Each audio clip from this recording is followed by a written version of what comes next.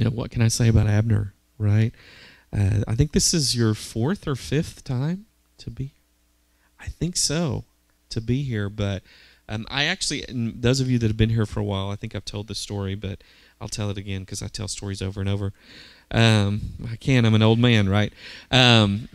But, I met Abner, and it was actually I think it was in Orlando, Florida, at Voice of the Apostles, and we had a mutual friend, and we were talking, and Abner just began to prophesy prophesy to us before the service, and told us we couldn't quit, and that we were a gateway church, and all those things, not like Robert Morris Gateway, but like Gateway in the state of Oklahoma, and I can't remember what else, but it was very encouraging. It was very strategic. He always brings a great word of direction and encouragement when he comes. We just appreciate Abner and everything that he's doing. Amen. And so at this time, we just want to welcome him. Hallelujah. The glory of the Lord. Let the face of the Lord shine up on us. Amen. So we just welcome Abner Suarez. Just welcome him as he comes to minister to us. So praise God. Thank you. Good morning. Great to be with you guys. Oklahoma. Did they win yesterday? Anyway, who cares? I just mess with you. I'm glad if they won for you. All right. This is the greatest time to be alive. How many of you know that? And if you don't know that, we really are privileged to be alive during this time because of what God is doing. I don't believe that there's been another generation that has had the understanding that this generation has to do what God's called us to do. And there's a real spirit of revelation in the earth to apprehend what God is doing. And with that, there's a high responsibility to fulfill God's purpose for our generation. David, Acts 13, it says, when David had served the purposes of God for his generation, then he died. And so I've learned that you don't get judged for the stuff you're doing, you get judged for what God asks you to do. And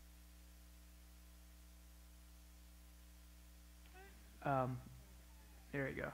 There's a story, I understood this, I believe the last day Oral Roberts was in the earth. And his son Richard came into his hospital room. He wasn't doing too well physically, and he's worshiping the Lord. And Richard said, "Dad, you're not doing too good. Why are you worshiping?" He said, "The Lord has told me I finished what he asked me to do in the earth." Wow. And he said, "He's bringing me home." And that's a good way to finish. Notice I didn't say die, because if you're in Christ, you never die. You just transition. And here, keep this one in mind. This is the shortest part of your existence. It's like that. Now, I'm not going to claim to get old, be an old man like Andy. I'm getting older, but I'm not aging. That's what I'm going with. And I'm going for 120. Because I got lots of things to do. You can't do them in heaven. So I believe God has something for us. So we have a resource table back there. Do you know, about 3 years ago, I was getting ready to minister in a conference, and I just had this thing that the Lord just was kind of rolling through my notes and just writing. And one of the verses I was looking at was Matthew 28, and he said, I still have a requirement of my people to disciple nations. And he says, just because it hasn't been done yet, I haven't changed my mind. And so you have to have a vision for where God wants to take the people of God. And I believe we're going to see nations discipled. And it might not look like, I think we have to, even when I say that, I think it's very careful. Like, it's not like us, like, let's take over. It's like represent God. And I always ask myself, when people look at my life, or when I handle certain things that come my way, Is it from God's perspective, or do I use world system ideas to fix my problems? Because he has a solution for everything. You know, anything you're walking through, he's like, I can help. Like, I really screwed up. I can help. You're like, no, I really screwed up. I know, I can help. He's like all in on helping you. And I said this a few weeks ago. It's not God's problem. He actually wants to help you. So it's on us to adjust to his solution. And what I found walking with God too, it's we want deliverance from the situation. He wants to help you in this situation. Not because he's cruel or mean, but he wants to actually teach you how to overcome the situation through his mindset. And as you partner with him, as you trust him, you actually grow in the purpose of God. And what I've noticed is what you can't overcome in your own personal life, you sure won't overcome for people around you. So he's like, hey, let's break through this so you can help other people, and so you don't live in deficit. God doesn't want anyone to live in deficit. Really, you know. And I think often what happens is people live in a particular area or several areas of their life with such despair, the enemy gets them to commit, this is just the way it's going to be the rest of my life. And once he's gotten that thought process in you, he doesn't really have to fight you anymore. You've just accepted what he's done in your life. So don't ever accept a standard below by which you know God has called you to. So he really wants to help.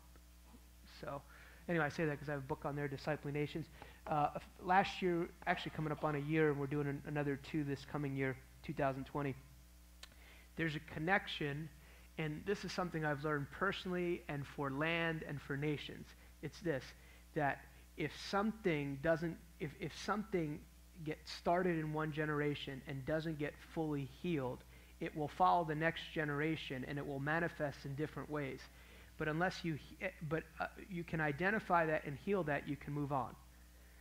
So there's a connection in America between the issue of abortion and slavery. And since slavery was never fully dealt with, we're dealing now with this shedding of innocent blood still. So if you're interested in that, it's called Healing the Land. And then talked a little bit about, I have a whole series on David. David is one of the most outstanding characters in the Bible. Like, if you don't like reading scripture, you need to get born again today. David is one of the few people you can read from one end of his life to another in scripture. 1st and 2nd Samuel. Now Chronicles has other parts of his life, but he's one of the few you can almost read from one end of his life to another. And Jesus is known as the son of David. And Jesus will sit, no matter what you think about the end times, Jesus is going to sit on the throne of David and judge nations, not the throne of Jesus. Think about that. And then James, the brother of Jesus, says it in the Jerusalem Council that in the last days, God's going to rebuild the tabernacle of David. So if he's going to rebuild the tabernacle of David, he needs people like David. So we need to know about David. So, and I don't fully understand the whole throne of David thing, but this is one thing I'm sure of. God is not unafraid to identify with weak humanity. He's drawn to weak people. Like, he's not, I've learned with God is not all caught up in our issues because he wants to help you with them, you know. He's not like, oh man, I don't know what I'm going to do with that. Oh, they totally screwed up. Oh, they got angry. It's like, he's like, I can help you. He's there to help.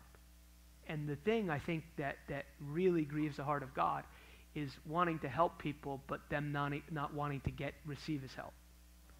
It's one of the big things I've learned working with people. I first of all, I'm not anyone's Messiah, thank God. And secondly is, you can't want to help people more than they want to get fixed. So, and this is for someone in the room, sometimes often God uses people that are close to us to constantly cause issues in our life or cause us to feel bad because they really don't want to get help. They just want to cause interruption in your life. And it's actually witchcraft. And when you put the shield up of boundaries and emotionally go, hey, I'm not going to do this for you, then you're actually doing the will of God. It's not the will of God to get phone calls every night at midnight and be engaged that's actually witchcraft, and it's disrupting your life. That's for somebody in this room. So, all right, let's pray. Father, we just thank you for today. We thank you for Global Harvest Church. We thank you for the city, this city that you've called to be a city set on a hill. We thank you that this is Bethel. This is the gate of heaven. This is the house of God. This is the place where angels ascend and descend on the Son of Man. And Lord, I ask for words from heaven that shape earth. Words from heaven that shape earth. Words from heaven that shape earth.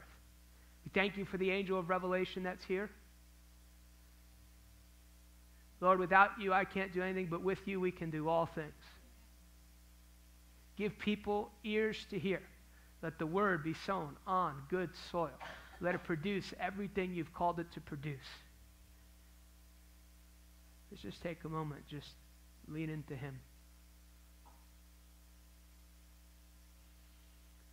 There's something really wonderful about being intentional, so let's just take a moment. I just see, like, on my right, as soon as I said that, I just saw like this angel just breathing this breath of peace. There's a rest of faith. So where you felt overwhelmed, just see like people, at least one or two, you just felt overwhelmed this week. Just receive the peace of the Lord.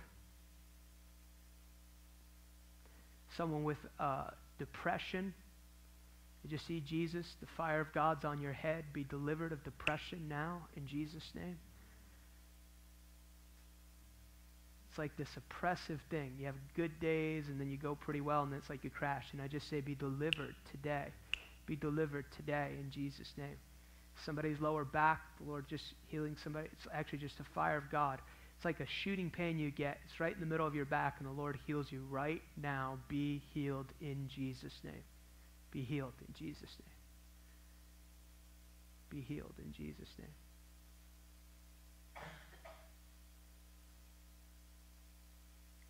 I see this staircase right in the middle of the sanctuary, almost right where this pulpit is. And it's going up into heaven. And the Lord says that there's a release of the spirit of wisdom and revelation. Now this is connecting to something I saw in worship. I saw a door open in worship for this group of people here. It was the door into encounter that you've never known, into the beauty of the Lord as never before, and into a release of the spirit of revelation. And the Lord says that this will be known as a house of encounters as never before from this day forward. Encounter after encounter after encounter after encounter. I just see a picture, and it's like a picture of just people laying prostrate as the glory of the Lord just comes in this place. This will truly be a place of habitation, habitation, habitation, habitation. And the Lord says there's been moments where the lightnings of God has come in, and there's been moments of visitation. But the Lord says, I'm opening a door into an abiding presence in this room.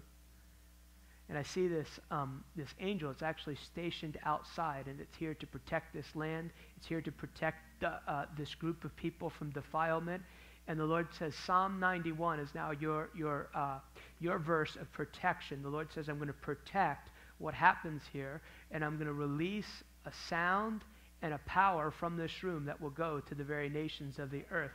And the Lord says it's now, I'm opening a door into a season, a 3 to 5 year window of unprecedented expansion. Expansion of people, expansion of resources, and expansion of vision. Expansion of people, resources, and vision. And the Lord says every time I called you to build something new, because you're an apostolic center, there'll be the resources to build. There'll always be more than enough to build. There'll always be more than enough to send people to the nations. There'll be always more than enough to plant other churches. There'll be always more than enough for schools and places of influence in this region and into the nations of the earth. Yet there's a key. There's a key that God is giving, a key of worship and intercession. Worship and intercession. And the worship and intercession will not be from a place of being overwhelmed, but praying from a place of solutions. And that you'll actually just, through your worship and your declarations, you'll see the manifestation of what I'm asking you to do. And I see 7 angels on assignment that as you capture from a place of intimacy, the Lord is saying they're going on assignment and they're going across the city, and they're going across the city to begin to move in this city as never before, because a door has been opened into the city. And the Lord would say, open your mouth in this season, because this is going to be a season of harvest. So I'm going to open people's eyes to see the beauty of the Lord. I'm going to open people's eyes bound by religious spirits. I'm going to open people's eyes bound even by masonry. I'm going to open people's eyes bound. But as you open your mouth, the Lord says, you'll see them come to the saving knowledge of Jesus Christ. I don't know why I'm saying this, but there's going to be some that thought they were saved, but when they hear, they'll say, I thought I was saved for many years, but now I know that this is true. And sounds.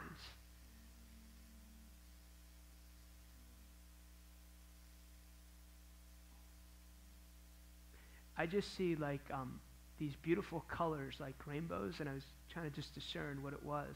And the Lord says it's a spirit of revelation for the people in this room, revelation for breakthrough. And I see some of you, you've had many words over the last 3 and 5 years, and some of you, it's like there hasn't really, the phrase I get, it's like the needle hasn't moved on those words. And the Lord says, this will be a season that if you lean into me, you'll have wisdom to break through the spirit of wisdom and revelation.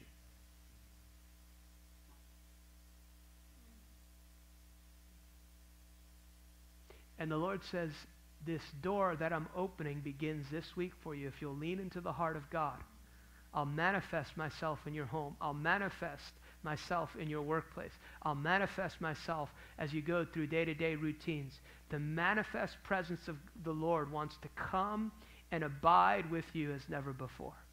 For the Lord says you've been right to stand, and you've stood. And you've stood on the promises of the Lord, and there have been times where maybe you thought, is this really God, or have we lost our minds? The Lord says, I've been pleased with you standing. I've been pleased with you standing, and the Lord says, now get ready, because you're going to break through into pioneering, into things in this city that I wanted when this city was founded. But it was always abandoned by people I brought here because of many different reasons. But the Lord says there is a sure foundation to break through and establish the kingdom of God as never before, and leave a generational legacy for the purposes of God in this city. And I want to give you other buildings in this city. I want to give you I'm putting the foot on the gas, the Lord says. Accelerated growth in every area. But the Lord says it's going to be from a place of rest.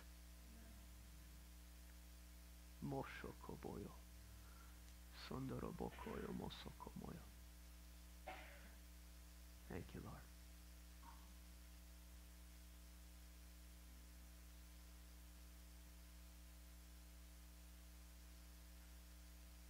Amen. Amen. Whew, that was wonderful. Felt from the Lord this morning to talk on this topic that I can't seem to get away from this year. It's the topic of foundations. One of the things I'm continually learning with the Lord is connecting with God and walking with God is not that complicated. There's a simplicity in walking with God, and if we relate to Him in the manner He wants us to relate to Him, we will receive the fruit He wants to give us. And as much as, we cry, we pray, and we want an outpouring, I do, God wants it more. He's just trying to get us to adjust to His ways, and adjust to His timings, and to adjust to His seasons. But even foundation is the basis or groundwork for how a building rests upon. And if you, I've been learning about this for many years, and years ago I went to this contractor, and I said to him, I said, tell me about foundations. And he said, oh, I don't mess with foundations.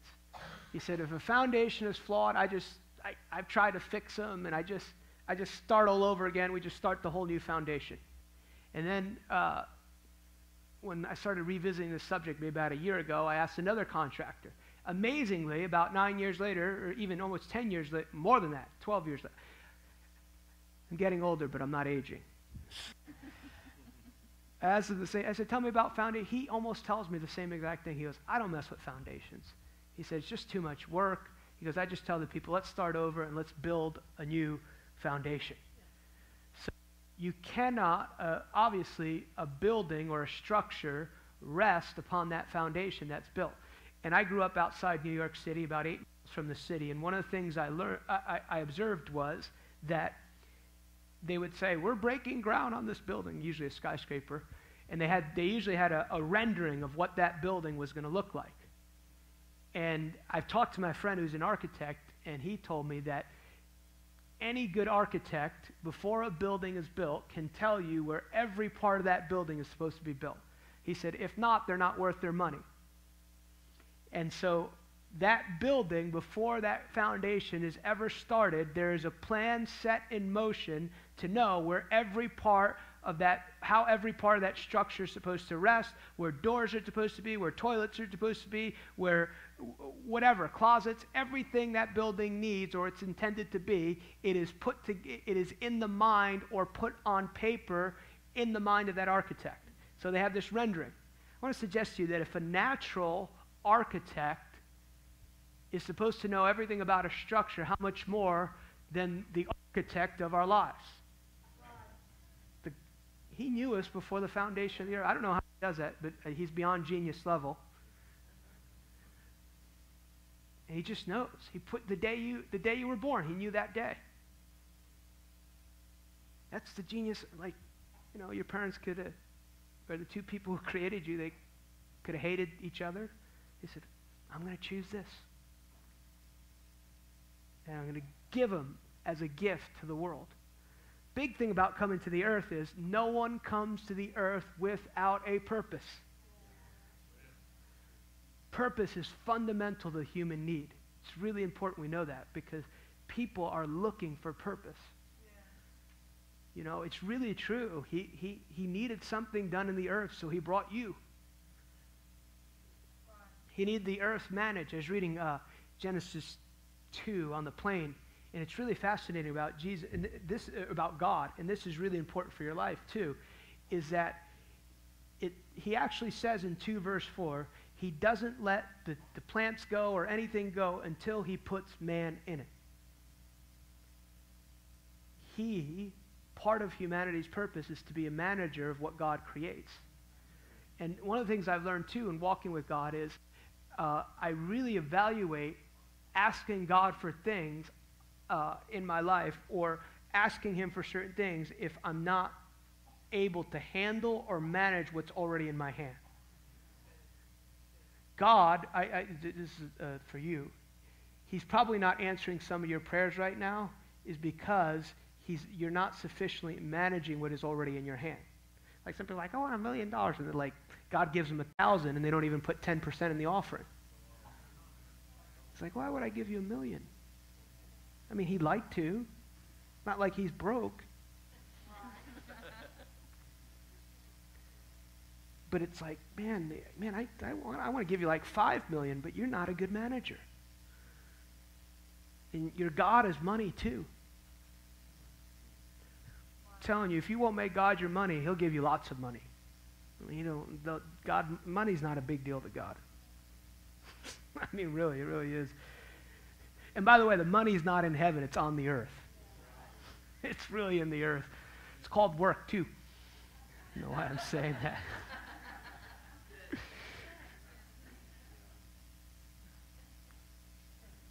So, these buildings, one of the things I observed with these skyscrapers is that they would say, we started this building. Or my friend in Connecticut, he just finished a building last year. And I remember the first time I was on his property when they started, it was right next to the old sanctuary. And he said, hey, come see my building. And it's a big hole. I'm like, I thought you started the building. And I knew what was going on. They're building the foundation. And I remember as a child, even you drive by these buildings, they said they started construction. Sometimes for a year and a half, they would build these foundations. And then, but here's the interesting thing. Once they finish that foundation, the rest of that building goes up in about 7 months. Because they had to build the foundation. Had to build it correctly. And here's a truth that's really important to keep in mind. Every person here in this room, you are building your life in a certain way. Your life today is a result of choices and belief systems that you had yesterday.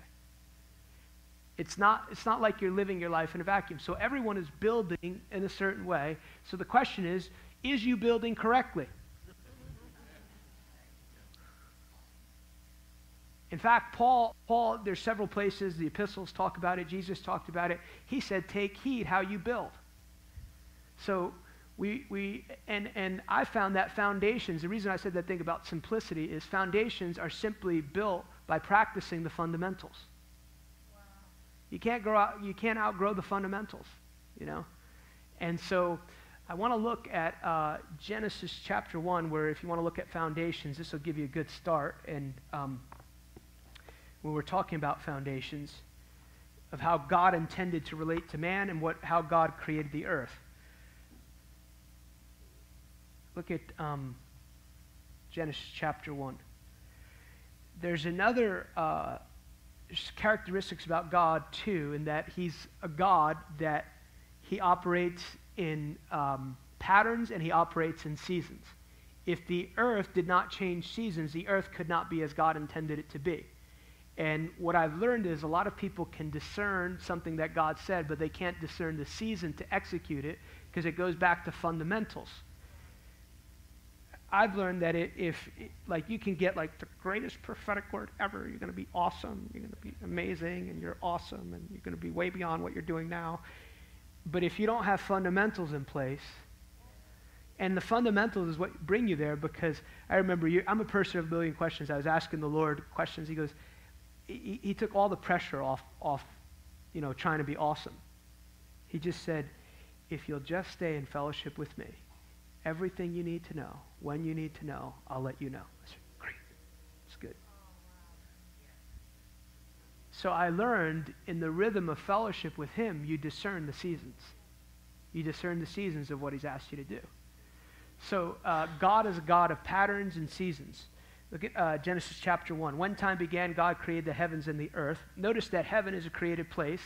And what you also notice is that God makes his home in heaven, according to Psalm 11. He sets up his throne in heaven.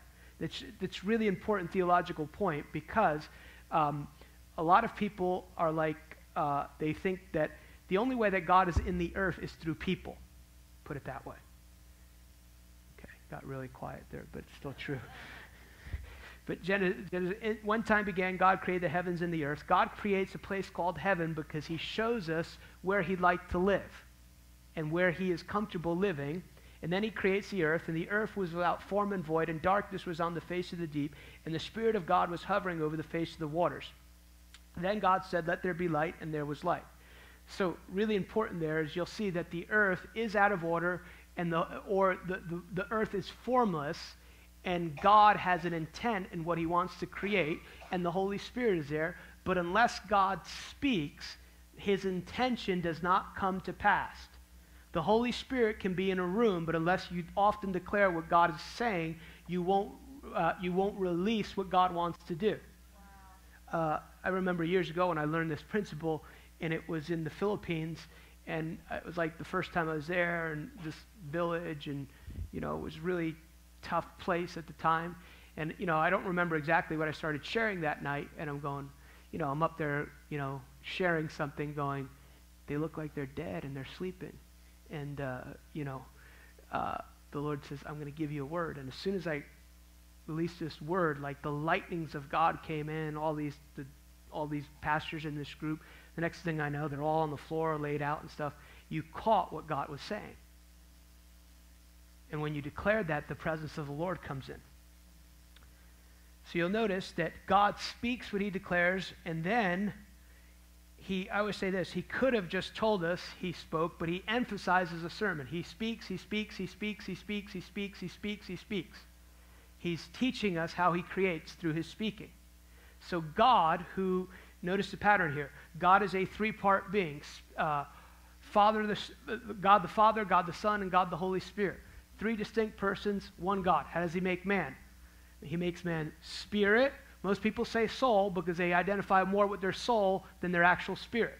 So it's actually spirit, soul, and body.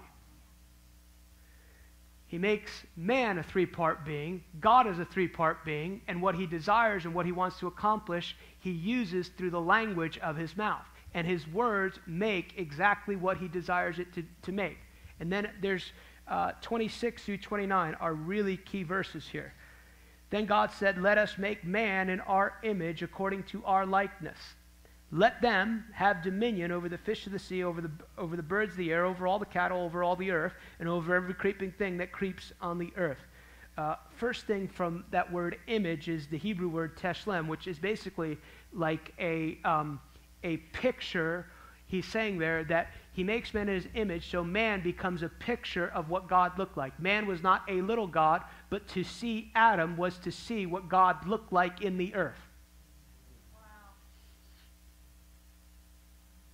So he's God's representative, and then he emphasizes again, according to our likeness. Likeness is every person, even unborn again, has been given an aspect of God's personality. Why do we respect people? Why are we kind to people? Because everyone is made in the image of God. And in fact, if you want to describe Christianity as a religion, it's the only religion that recognizes the dignity of all people. Let them, notice too, that's also a key verse. Notice he doesn't say let us. He says let them. Let them. Let them. Let them. Let them have dominion over the fish of the sea, over the birds of the air, over all the cattle. And then what are they over? Over all the earth. Over all the earth. Over all the earth. Over the earth. Over all the earth. Over all the earth. Over all the earth. And every creeping thing that creeps. So God created man in his own image. In the image of God, he created male and female. He created them. Just as a side point there, one of the reasons, and this is not just in America, but this is all over the world, you're seeing an attack on the roles that God gives men and women, is because once you confuse that, you confuse a whole society. The foundation of healthy society is obviously a healthy family. So men and women, then God blessed them, and God said to them, be fruitful, multiply, fill the earth, subdue it, have dominion over the fish of the sea, over the birds of the air, and over every living thing that moves on the earth. So man is created the image of God. He's given the purpose of being a caretaker of the earth, and he is given responsibility over the earth, and he is given stewardship of the earth, and the way he knows what he is created to do is that he hears the voice of God. The first voice that Adam ever hears is the voice of God. And you'll also see here that God, in none of these verses you see, he is not interested in setting up a religion. Nowhere in these verses will you find a religion being started. Go and start a religion. And you'll also notice that he's also interested in redeeming the earth and having the earth look like heaven. The other, we see in Genesis 2 that he puts gold in the garden. We know another place where there's gold is heaven. So he puts part of heaven on earth, and he tells man to manage that and extend heaven on earth. Wow. So he wants to. God is establishing a kingdom. He's putting man and woman as his ambassador. Now, a really key part about being an ambassador is an ambassador in countries. I was just in a meeting last week in Houston, and there's a man there. He was from South Africa, but he went to Australia to plant a church, and eventually he became a citizen in Australia. And he said, interesting thing about being an Australian or becoming an Australian citizen is before myself and my children became citizens, we had to learn the values of Australia or else we could not become citizens. Wow. By the way, you can't just go there and say you want to be there. It's a different thought, but you get the point. Well, you Trump supporters. Anyway, so had to throw that in there. So he wants a kingdom. He has an ambassador. And if you know ambassadors today, if an ambassador is functioning properly, the ambassador, when he is in a foreign nation, because that's what he's doing, he's representing this another government in a nation. And when he's in that nation, an ambassador never gives his opinion of what he thinks about something. He's there to represent the government. So they say, hey, what's your opinion on what's happening in the middle of the East? This is how he should respond. Or she responds, the opinion of my nation is this. Wow. Well, what does your country think about same-sex marriage? The opinion of my nation is this. He never is there to represent his own interest. He's an ambassador of ascending government. But everywhere he goes, the rules of his government apply to him. That nation's rules, if they create a rule or something or a law or something, they don't have to apply to him because he's there as a guest of that nation. So God is interested in creating the kingdom, and he has an ambassador, and the first voice that he ever hears is the voice of God. And man was created to receive knowledge from two separate sources. Number one was sensory knowledge. Sensory knowledge is very simply this. It's 5 senses: sight, hearing, touch, smell, taste. All God-given, all come through the realm of the souls. There's nothing wrong with them. They're God-given. So when Adam looked at the earth, he goes, wow, this is really nice. It was perfect, so it was really nice. It was better than any resort you've been to. When he looked at Eve, he goes, oh, that's a fine woman. Like her. Thanks, God. Eats the fruit. It's perfect. It was really good. All God-given. Sight, hear, touch, smell. But there was another form, and we just touched on a minute ago, that voice that he hears. Adam can't look at himself and figure out what he's supposed to do. The reason I say that is what's very common. Look inside yourself. Find yourself. You do you. No. Don't do you, please. It's ruining the world, you doing you. It's humanism, philosophy. This is the defining thing right now in our culture. You'll notice it. A lot of people want to add biblical concepts to their spirituality, but they don't want Jesus at the center of it. Like, just forget, take this fitness app and all the instructions, like just leave the path behind, just let it go, just breathe it out. And it's all kind of biblical ideas, but they don't want to surrender to the King at the middle of it. So he receives knowledge from two sources. Second place he receives information from is revelation knowledge. Adam cannot discover who he's created to be except through the voice of God and except if God tells him. What qualifies him to be who God's called him to be? The voice of God and his trust in the voice of God. Adam has free choice. Adam has something very, very powerful. Something more powerful than the work of the Holy Spirit in your life. It's this. It's your choice. Wow. God didn't make anyone come to church this morning, to this church building this morning. Can't make anyone do anything. He can go, hey, do that, move on your heart. But he can't make you turn that engine key car, come down this church. The power of choice is more powerful than actually the work of the Holy Spirit in the earth.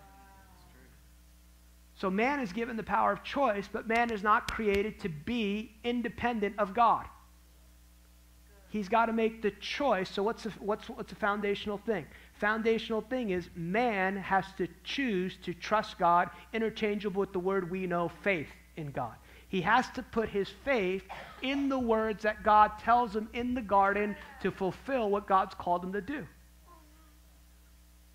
Also, you notice, his understanding of how to operate in the earth is given through revealed knowledge. He said, you can eat of all these trees, don't touch that one, or don't eat from that one. Revealed knowledge. Even though what you'll see here is it look nice. So what you'll see is happening in the earth is that as Adam puts his trust in God, what he believes about God defines what happens in the earth because he's created to be God's caretaker in the earth. So, keep that in mind. What you believe about God or what your belief system is defines the world that you live in today.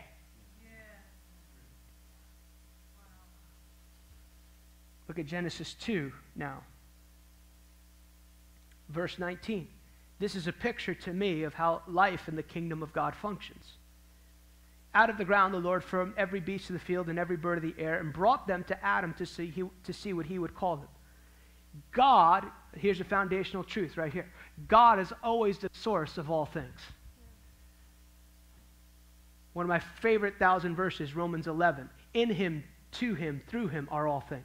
We don't do anything for God that resides within ourselves. Everything that's why we live these lives of worship. Because he goes, hey, I'd like you to take the earth for me. Great. And he goes, here's what I'm going to do. I'm going to give you the power to take care of the earth. I'm going to give you all the resources that you'll ever need to take care of the earth, but you'll have to choose to trust me to receive it. And you go, okay, I'll start doing that. He goes, oh, good, I'm going to reward you for what I gave you the power to do. It's a good kingdom. God never asks you to do something that resides within your own power or your own strength. Another part of this kingdom is that everything that Adam needed, he would find in God, and God would be his source as long as he trusted God. Adam was not looking at Eve and going, honey, how are we going to pay the light bill? It's coming into winter now, and the houses are getting expensive, and University of Oklahoma, how are we going to send these kids to school? Adam had no needs. God was his resource. So he's made steward of the earth, and so God brings the animals to bring to him to see what he would name them. And whatever Adam called each living creature, that was its name. So Adam gave names to all the cattle, to all the birds of the air, to every beast of the field. But for Adam there was not found a helpable comparable to him. So Adam is naming those animals, and what is he doing? The pattern is there. God speaks, God speaks, God. Adam, you're my representative. Now Adam is speaking the words of God in the earth. Those animals don't know the difference between God or Adam speaking. They just know I'm supposed to obey the word of God, so I will do what Adam is telling me to do. And we know biblically when you name something, you actually are prophesying part of its characteristics. Everyone should know what their name is. That's why God changed people's names. They're like, oh, they got that one wrong. Let's change their name. It's true because your name is part of your prophetic identity.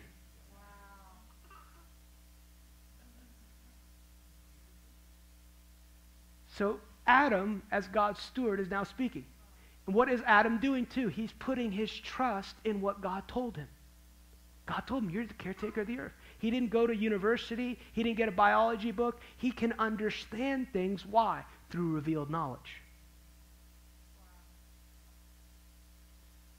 Listen, you walk with God correctly, you will look brilliant. You have to realize before you got born again, you were one step short of really stupid.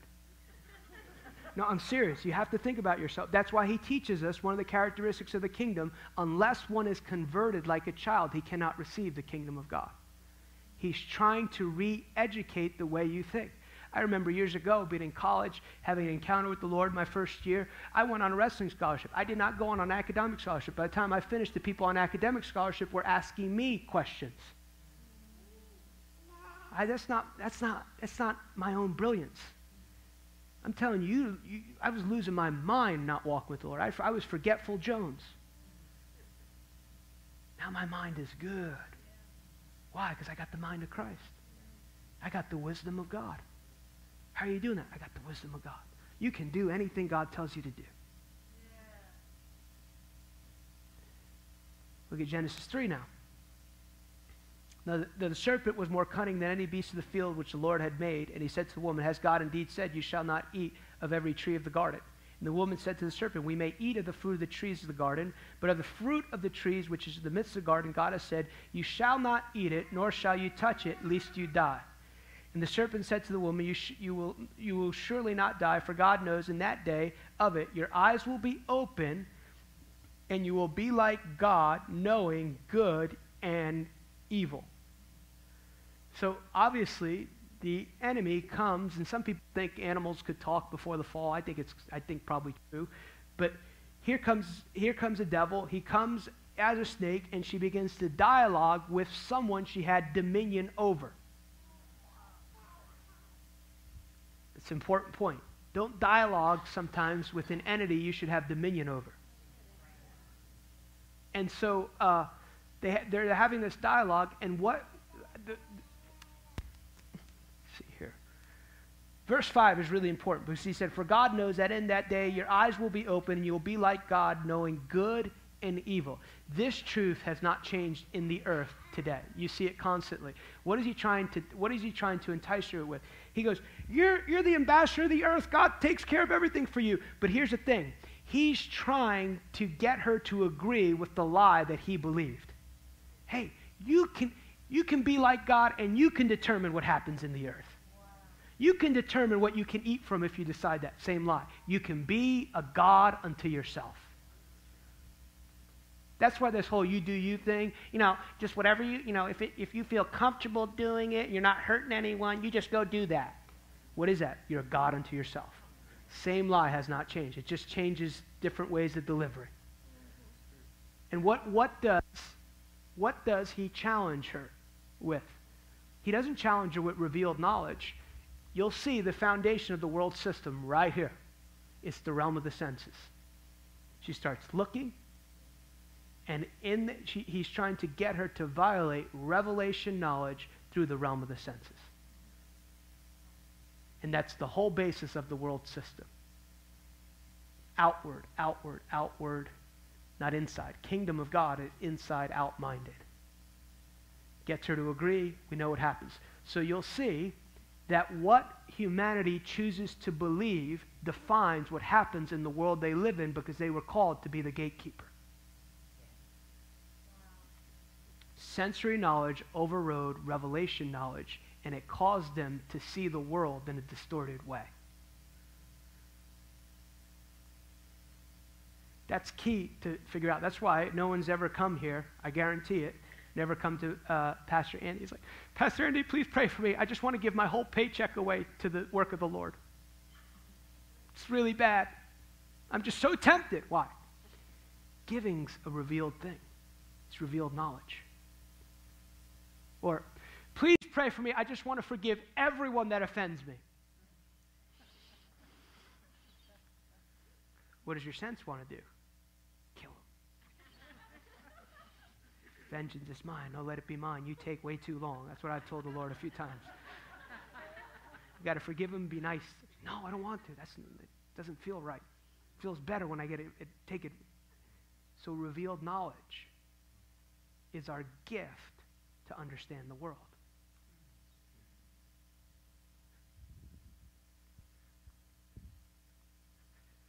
So now, a system gets set up in the earth that God never intended. What's that system? The world system. Don't think, end time charts or anything like that. Just the world system is simply this. It's man's way of trying to make it in this world without God. What's my purpose? How am I going to pay the bills? Times are getting tough. What am I going to do?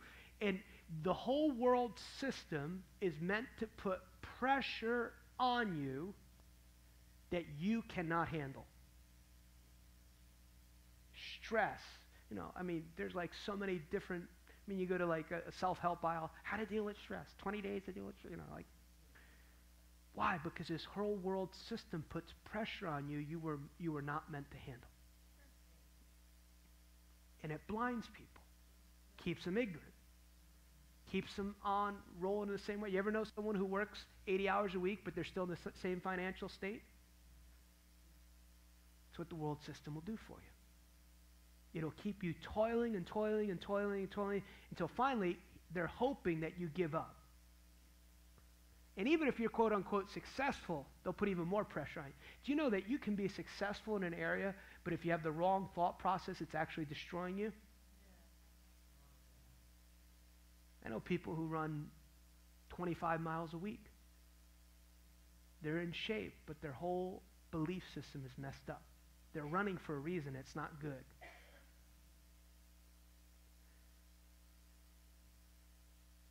So one of the gifts that we're given is the ability from God, when we become born again, to begin to be re-educated to see the world as God intends us to see. In fact, in John, the 14th chapter, one of the characteristics of people in this world, what did he say?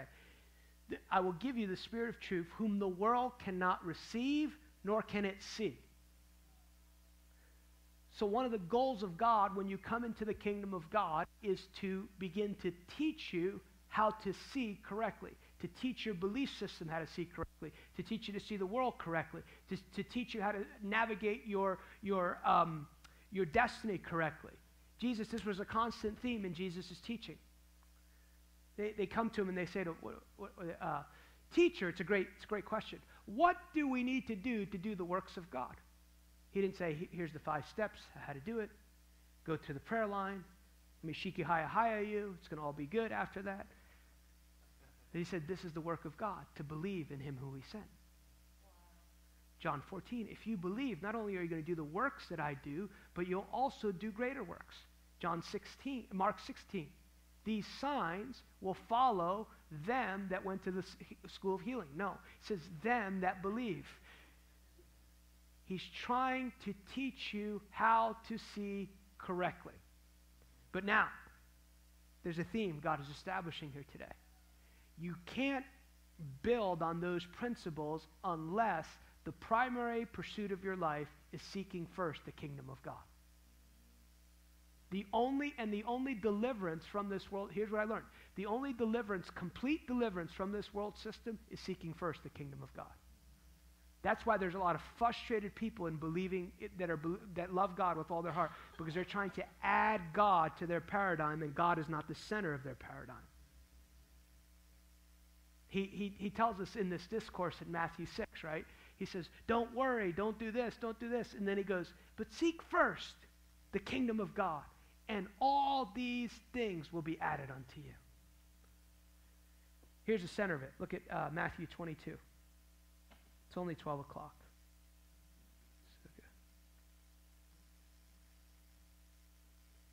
Jesus said to them, you shall love the Lord your God with all your heart, with all your soul, and with all your mind. This is the first and great commandment. Look at the pattern here too. The second is like this. You shall love your neighbor as yourself.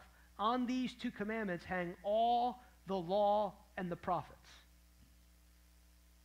Notice he teaches us there that you can't love the world correctly unless you're loving God correctly. So what's one of the fruits? Like you can say, oh my God's first, God first. So what's one of the fruits that God or the kingdom of God, God's way of doing things, is really number 1 in your life? Number 1, are you poor in spirit? What's the result of being poor in spirit? You recognize your deep need for God. And how you recognize your deep need for God is, do you have a fellowship with God? Have you taken personal responsibility for your own spiritual development? If you have, then you usually have a lifestyle of fellowship with God. There's something very interesting that I observed in the last year with Jesus interacting with his disciples. He has no corporate prayer meetings. His life of fellowship with God was in the morning. He prayed at night. You saw him praying all the time. So what does it teach us? By the way, Jesus is the first man since the original Adam to express what God intended for Adam. Everything you see in Jesus is what God intended for Adam. And Jesus, the model for spirit-led living, had a lifestyle of fellowship with God. Why is that so important? Because it's we are looking, many times, especially in our own movement, we're looking for the fruit of foundational trust. Like, how do you hear the voice of God? Very simple. Here it is. Love God with all your heart, all your soul, all your mind. Make an intentional, and I've learned I've had to do this after 25 years. I have to make a choice almost every week. I almost do it. I put my journal out, take communion, and I go, God, I need your help. And with your help, I once again commit to putting you first. Fellowship with you first. Your word first. Your voice first. foundational to everything you do. Because you have a fellowship with God and you have a sincere desire to know what he wants to do, you'll hear his voice. I've never met anyone who's done that. Go, I just don't know what he's saying. Just having trouble. Why? Because the words of Jesus are true. He said, anyone who desires to do my will know that my doctrine is from God. What's he saying? If you really want to know what he wants to say, he's going to let you know. I remember years ago on this journey of wanting to know the voice of God. You know, I sit in the back of my friend's, he's having this church celebration, and I'm just starting. It probably wasn't the first time, but I knew I just wanted to do whatever God wanted me to do. He said, Abner! Abner! And I'm going, I think this is the Lord. Abner! Then I did what all good charismatics do. I need confirmation. You know, we laugh, but he's okay with that.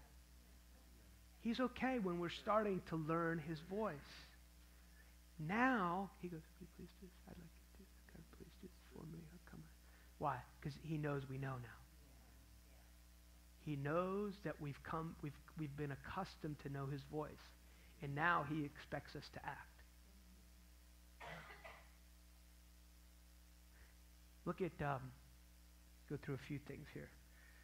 Look at Luke 4.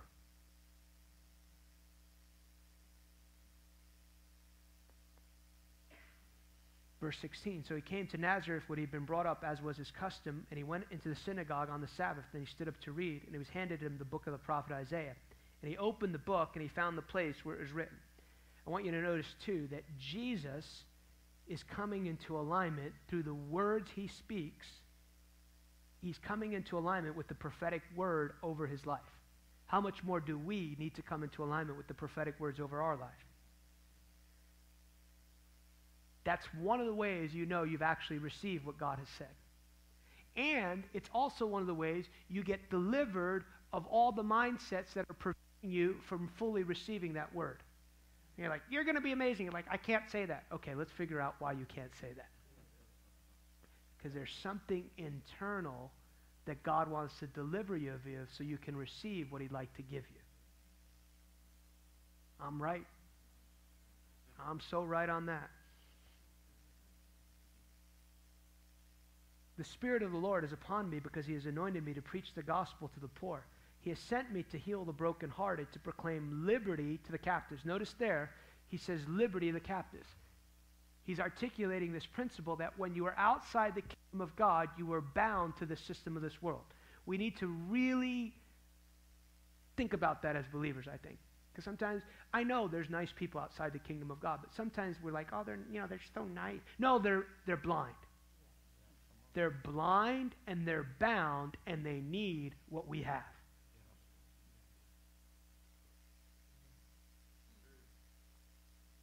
To proclaim liberty to the captives, so that's brilliance. God wants us as free as him. I'll say that again because it confused some of you. God wants you as free as him. God has no issues. God's got no hang-ups. God's got no childhood trauma. He's that free. And he wants you that free. I got one person. We'll work on her. Thank you. Thank you for receiving that. And he makes this statement, to recovery of sight to the blind. So when you're locked into the system of this world, you can't see or perceive correctly. And then he tells us, look at Matthew 16, he tells us how he's going to open our eyes to see and perceive correctly. Look at Matthew 16.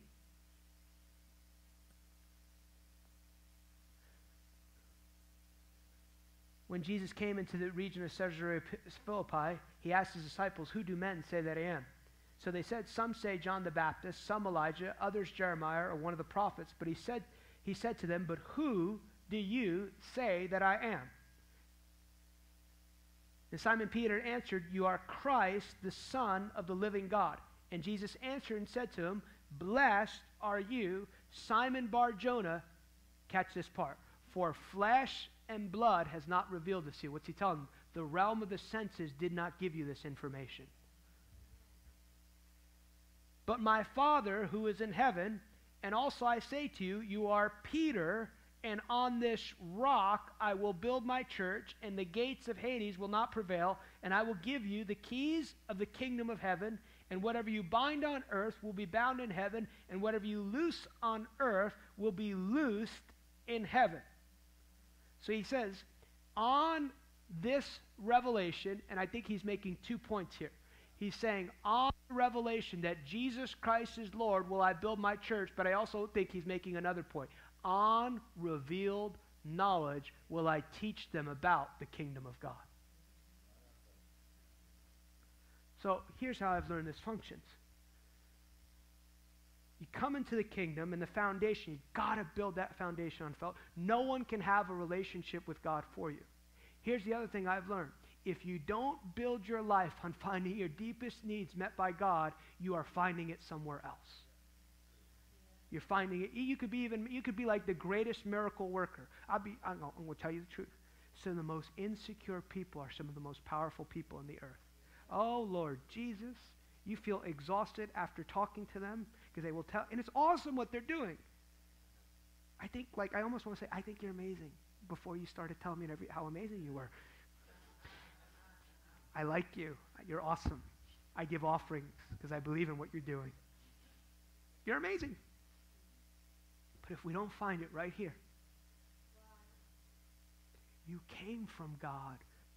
Deep desire for you to know where you came from. So you start here.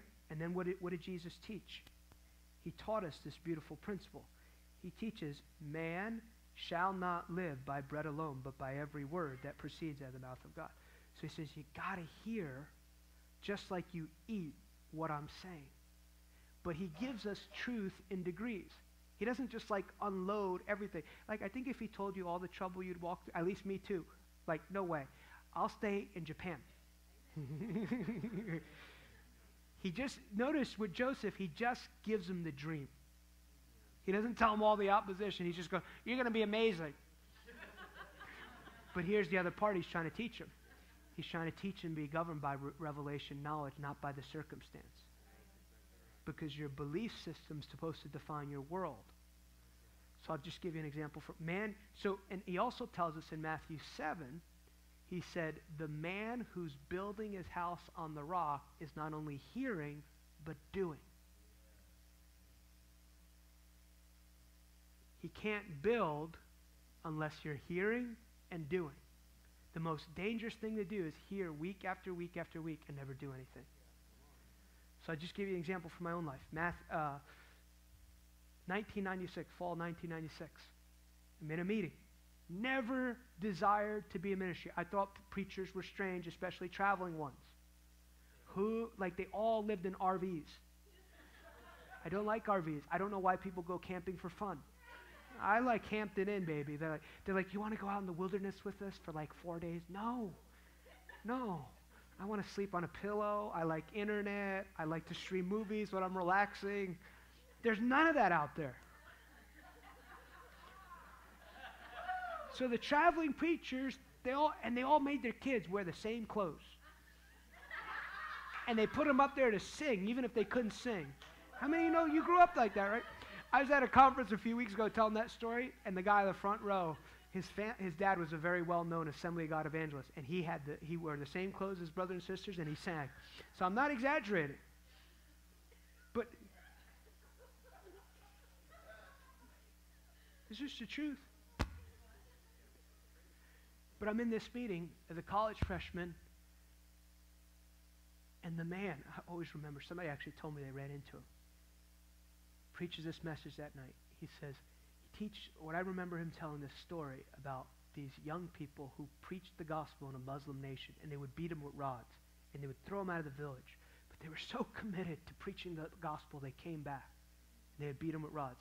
And I remember thinking to myself, because of the environment I grew up in, I knew that if I didn't make a choice to surrender my life to God that night, somehow my life was not going to end up how God intended it. So you know, if you've been around the body of Christ, and I was sitting in the back, 'cause that's what you do when you're backslidden and chasing girls. That's what you do. You sit in the back. But I knew. Not you, just me. me. That's what I did. I remember. He said, if you want to surrender your whole life to Jesus tonight, no matter what you may say to sinner provision. I remember as soon as I stood up, it wasn't I felt anything, I didn't sense anything, I just knew. I knew from that moment forward I was called to preach the gospel. I saw in a moment of time me preaching the gospel in nations of the earth. I saw the power of God displayed in a generation. Literally, my whole life changed in one moment. The whole compass of my life changed. But catch what happened. It's only through surrender. I didn't want to do that. I wanted to be a lawyer. But I've never, ever regretted saying yes to the Lord. Because he's smarter than I am. Immediately, I saw that. The next day, I'm walking through campus. It's like I can see better. So that's revealed knowledge that gives me purpose. Here's something really interesting. He doesn't talk to me about my ministry for many years. Very little, he says to me. I go, what am I called to do? But you know something else that happened? A seed, a strong seed went in me for a hunger for God and for the supernatural. Like, I just couldn't get enough of seeing God move. Like, I'd go anywhere. Like, people like, oh, you know, the boys had a soccer game, so we couldn't come to the Holy Ghost meeting. I used to drive 7 hours, so I don't understand that. If you're really hungry for something, you'll go after it. You're like, well, you know, we had to do the yard on Sunday. Okay. Can God touch him in the yard? Yeah, but he was moving in that building. So I start. I go, what am I called to do? He goes, I want you to be my friend. No, what am I called to do? I'm going to be amazing, right? Show me what I'm going to... I want you to be my friend. Another step forward. And I don't want to suggest I got it all right. I made lots of mistakes, but revealed knowledge. About a year later, I walk into this church that I'm still a member today. Close with the pastor, some of my greatest supporters. He goes, this will be where you get trained. Another step forward. At one point in there, he said, do not miss a service in this season in your life because you need what's coming out. Another step forward. What's happening? I don't know it, but my outside is starting to be defined by my inside. I walk into this place, I walk into this church to help him with a summer camp. This guy goes to me, when you're carrying something from the Lord, the favor of God and the supernatural opens uncommon doors for you. This is not just in ministry, this is every area of your life. When you are on assignment, God is moving things on your behalf. Trust me. This guy goes, I want you to be my intern. I didn't want to be his intern because he was feminine. You know, it's true. I'm 21 and you think you know everything. You know, just... But here's the part, the safety. Counsel will save you. So I went to he goes, I think you should do it. I said, I don't like you. Have you met this guy? He's, you know, like a little funny. And I wanted to serve my church. He goes, another step forward. Now, here's the awesome thing that happened. This is really awesome. I was anointed, and I knew it. So the first Sunday I'm there, he lets me share a little bit, and God shows up. He never let me come back to that pulpit again. It was awesome. One of the greatest things that ever happened to me. Got to work on inside. He said, we're going to let you work with the children. Great. I'm going to do my best with the children. Another step forward. Some part in there he tells me to go to graduate school. You don't know what God's asking you to do in the moment. That always preparing you for the next step. I go to nations today. They wouldn't let me in unless I had an advanced degree. I don't know that completely, but a lot of times, what are you here? Oh, I'm a teacher. Oh, really? You have a degree? Yes, here. I can show you. Another step forward. When I'm in graduate school, I work for this man that didn't like me. Actually, he hated me, and I was in a very valued position, graduate assistantship. Not a lot of people get this. Again, I never applied for it. He just gives it to me. And I thought, praise the Lord, God is opening a way. Oh, he was opening a way for me to discover things about myself I didn't know. Way back there, all through that time, you don't want to move by the realm of the senses. Brownsville, Toronto, I'm going, God, I can go train for ministry and be awesome. He goes, that's not what I have for you. I have the school of the Holy Spirit. And I was very excited until I started the school of the Holy Spirit. Because I didn't know he wanted to kill me in the process. Really what he wanted to kill was all the stupid parts about me. He's still killing all the stupid parts about me. So I'm in this position. You know, you think you're something because you got a degree now. You're like, 23, I got a college degree, and I'm smart. And a week after, I'm not exaggerating, this man did not like me.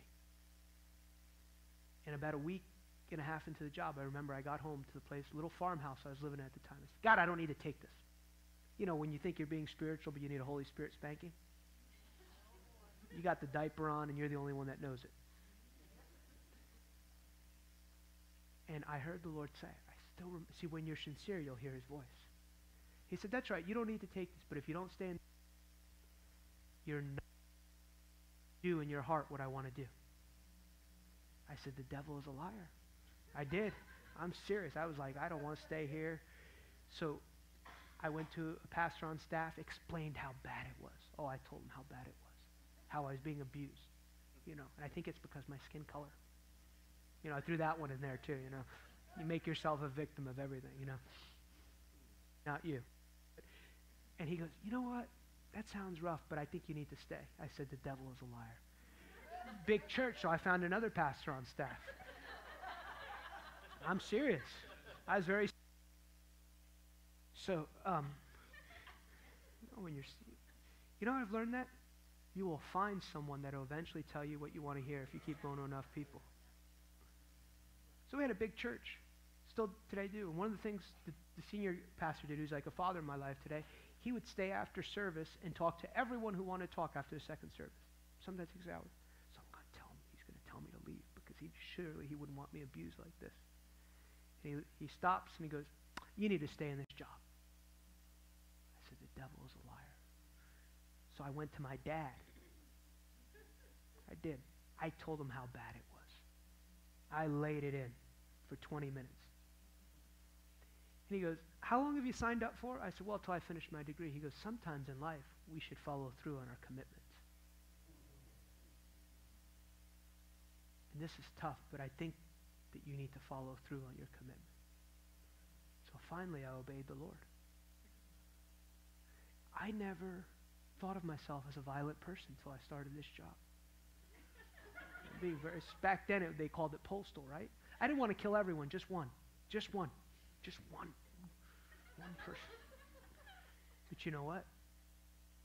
It wasn't the outside. The outside was just exposing things that God had to deal with in my heart. Because I was from New Jersey. I had a prophetic gift that I didn't even know I had. I was black and white. All this is not for a good personality when it's not tempered correctly. Before that, I just like, if I didn't like you, I was just like, oh, that's a nice shirt, Andy. You're looking a little heavy in it. That's how I just was functioning. Like, and I wasn't being mean. I was just being honest. They're like, I don't know why they don't like me. I just told them the truth, you know. I'm serious. It was an example. It's not being truthful. It's an example. Johnny said the same thing. Yeah. So you're prophetic when you don't even know it. So honestly, I found out there was a lot of garbage in there that I needed deliverance from.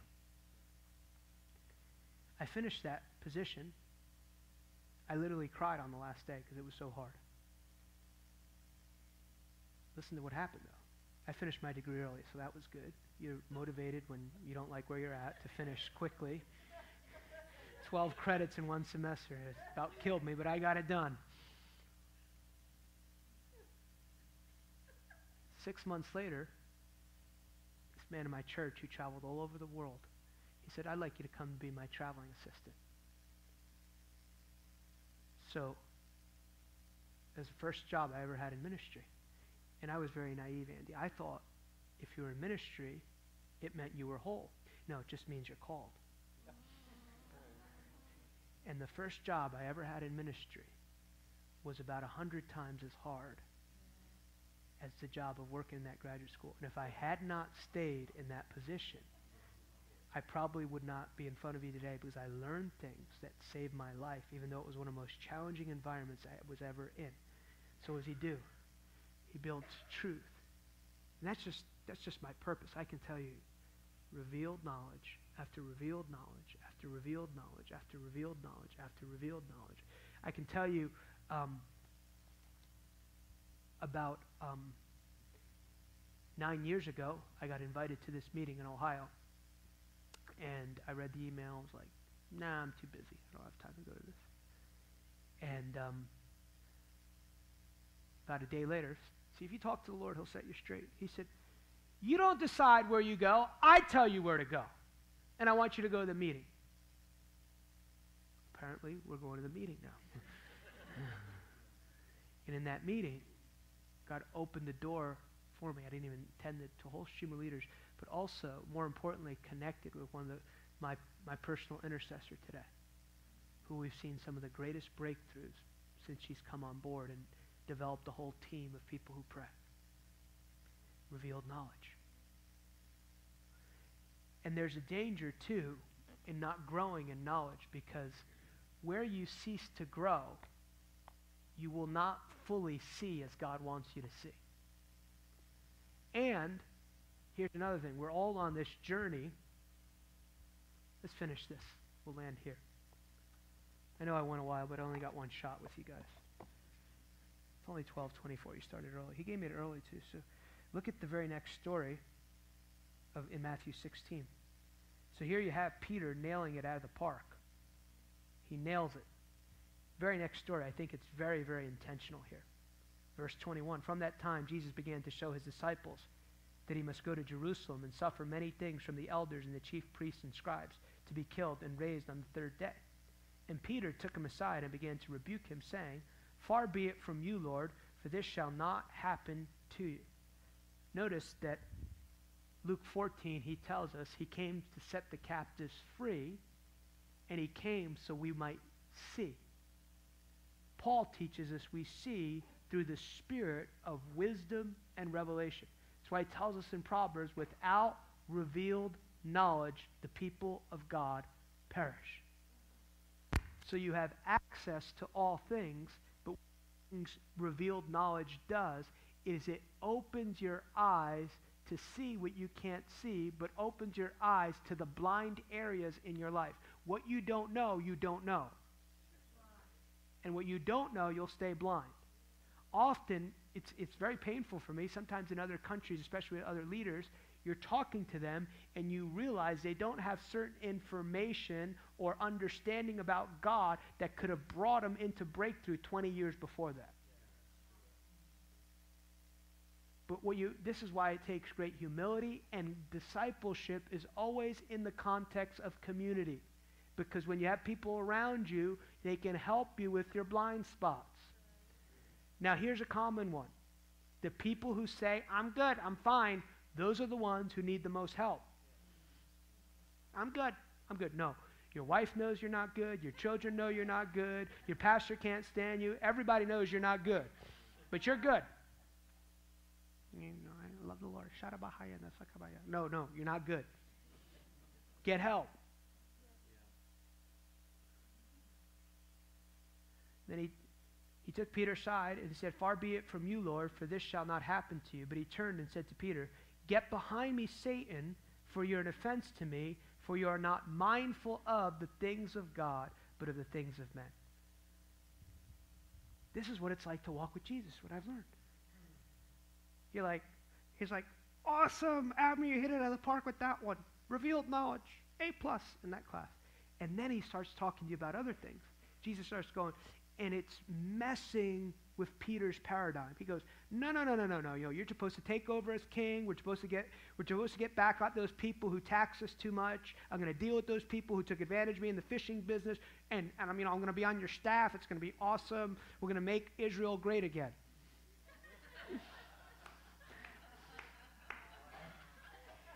And now Jesus is revealing things about himself that does not fit Peter's paradigm. Even though in one place he's totally nailed it. He got an A+. Over here, this is why it's a danger. Just because you're doing well in one area doesn't mean you have it all together. And it's a danger. Because you're like, oh, I'm fine, I'm anointed, I'm doing awesome. But you're completely blind in another area. And he tells him, what does he tell him? He goes, you're basically, he tells me, you're thinking like the world system and like the devil in this other area. And unless you shift, you're the one who's out of bounds in that area. That's why Paul prayed that the spirit of wisdom and revelation would come so that your eyes, you don't think from here, you think from your heart. Think from your here, right here. This is where decisions are made. This is where your life is defined. That's why he tells you, guard your heart with all diligence. Why? Out of it flow the issues of life.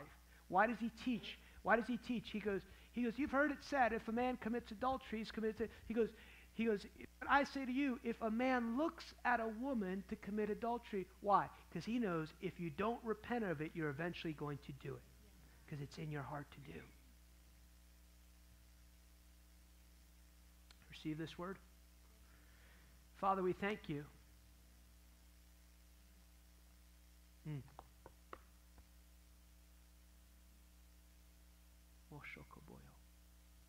If you just receive this word, just encourage you, just lift your hands. Spirit of wisdom and revelation, the knowledge of Jesus Christ, we just ask it to come. Thank you, Lord.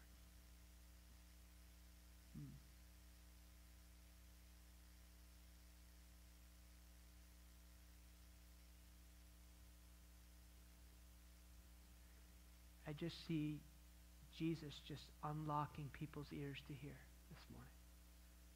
Ears to hear and eyes to see.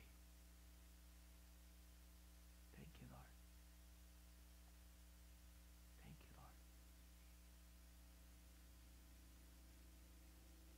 Thank you, Lord.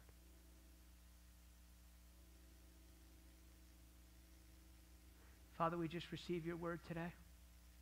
And I bless your people in this season of revelation in the earth to hear your voice over and over and over again.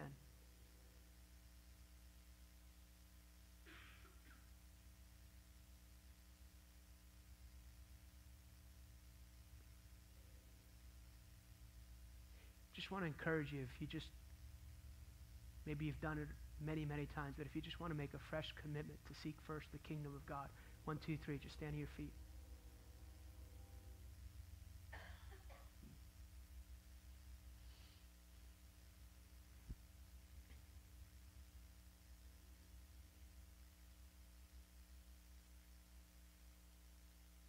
And with that, just lift your hand and just say, Father, with your help, I choose to put your kingdom first.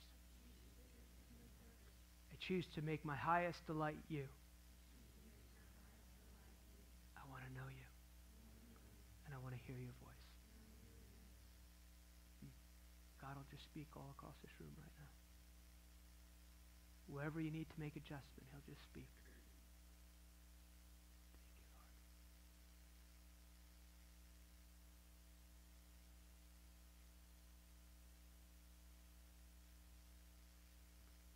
There's a door of encounter, and there's a door of revelation opening to the people of God in this room. There's people in this room, you're going to get dreams about this city that would unlock this city, wisdom and revelation. Some of you have miracle gifts, and God is going to teach you how to unlock those gifts in a dimension you have not known. This will be a house of a gathering of eagles as never before. Andy, I see this picture of you have this board here, and I just see people just sharing prophecies, and you apostolically just putting them in of how you're going to walk these prophecies out. The Lord says you're going to walk the prophecies out. You're going to see the dry bones be raised up. And I have this sense that this is going to be like a model city for the purposes of God. How did you break through? How did you break through? And you say it's going to be through revealed knowledge from heaven. We got the blueprints of heaven and we followed it. And God has been faithful. We got the blueprints of heaven and God has been faithful. We got the blueprints of heaven and God has been faithful. And I see, whoa, just see this oil, just oil. There's a fresh being released. Oil from heaven, God. we receive the oil from heaven today. Oil from heaven.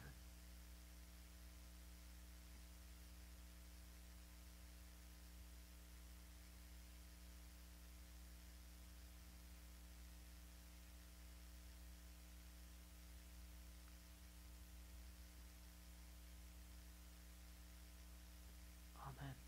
Amen. Just want to say one more thing. Just look up here if you would. Just want to say I believe that God is very pleased with this group of people here. And tomorrow night we'll take time and minister to everyone, but I feel like my assignment is done this morning.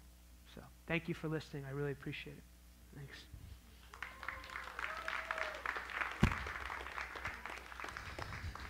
Wow. So awesome. Amen. I'm going to have to chew on those words a while.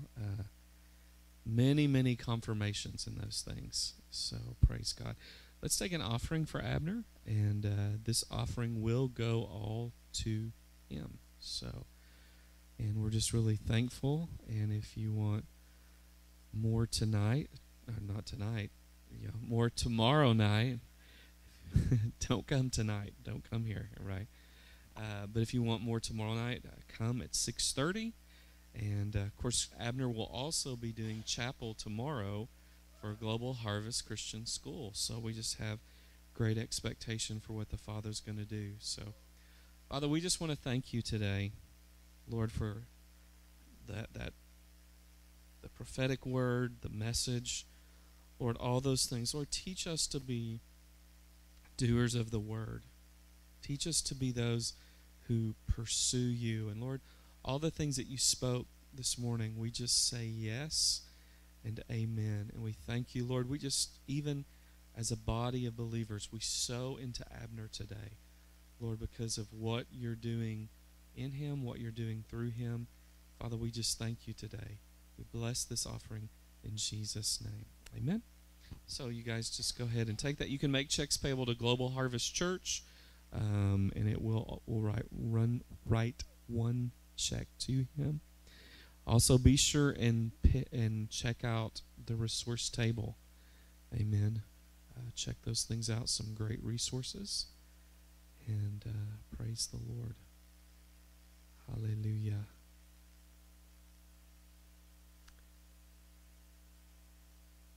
Bless you guys. Get ready for the Arctic blast tomorrow. You just never know in Oklahoma, right? Pressure changes often cause babies to be born. So, Cash, that pressure change, yeah. Her faith just, did you feel it? It just rose up, right? So, and all y'all on the back row, I had to look and see who's on the back row. Chasing women, Frank, right? Hallelujah. Look out.